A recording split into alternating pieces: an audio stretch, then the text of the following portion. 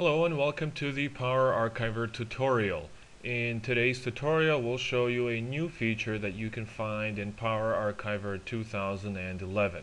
We're referring to the support for user account control.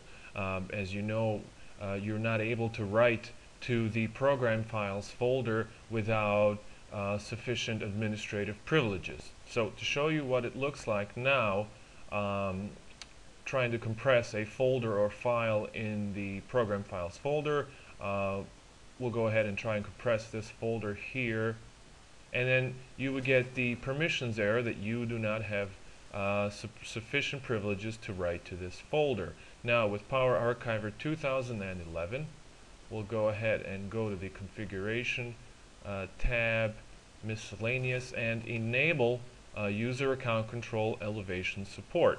Click OK. Go back to that same folder and try to compress it. And there we go. Windows 7 will ask us permission to go ahead and compress this folder and save it in the program files folder. Once we click yes, that will occur. Now to show you that you can now extract files to the program files folder as well, we'll go ahead and move this folder to this test folder here. Now we're in the program files folder. We'll go ahead and extract this folder here. Again, Windows 7 user account control will ask us for permission. We'll click yes, and there we go. We've successfully extracted our archive to the program files folder.